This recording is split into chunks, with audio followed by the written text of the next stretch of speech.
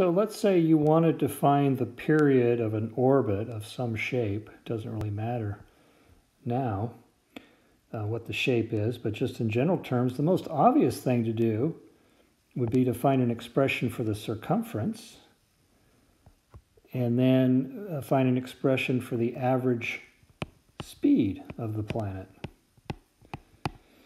Well, it turns out that it's not easy to find an expression for the circumference of an ellipse, and also not easy to find the average speed of the planet.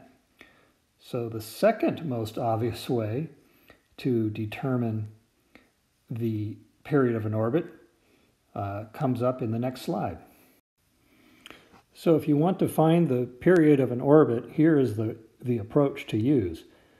You start with the total area within an elliptical orbit, and that area is pi AB, and you divide that by the rate at which area is swept out by the planet. And that we defined mathematically this way, dA dt. So we get the period is pi AB divided by dA dt. Now, we found early on that dA dt is equal to h over 2. So, moving on, we now have this expression. And now would be a good time to square both sides of this expression here. So let's do that. And we get this. And to move forward, we want to find an expression for b squared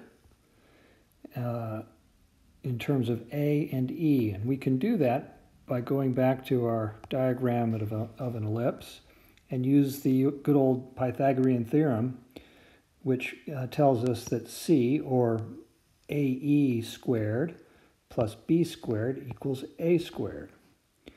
So a squared equals b squared plus a squared e squared.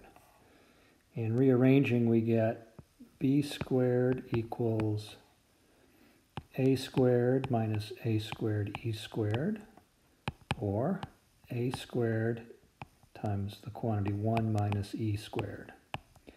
So that's going to be helpful. Let's just set that aside up here for now.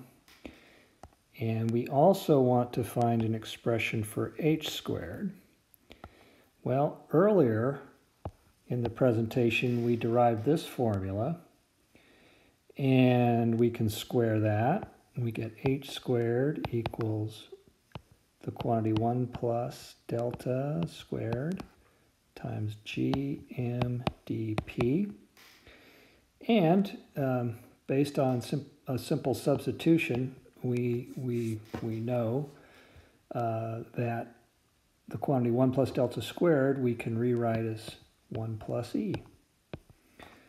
So h squared equals 1 plus e times gm dp.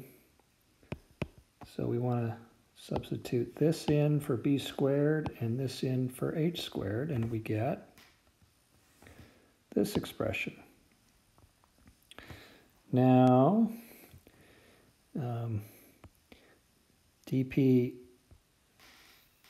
is something that we can get rid of and instead express it in terms once more of a and e. And here's how we do that. Here's dp. A, of course, is this distance here, and e is this distance. So clearly dp equals a minus ae equals a times 1 minus e. And so we can substitute that in for dp, and we get this expression. We expanded 1 minus e squared, of course, to get these two factors. And now several things cancel out. This 1 plus e cancels out with this one. 1 minus e cancels out with this one. We've got 1a in the denominator and a to the fourth up here, so that becomes a cubed. And so we're going to be left with 4 pi squared a cubed all over gm. And so there we have it.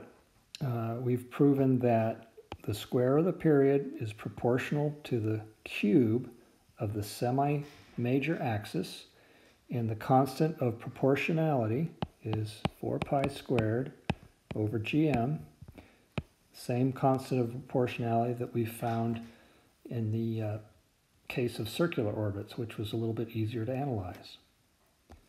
So there's our desired result, and we have just proved Kepler's third law.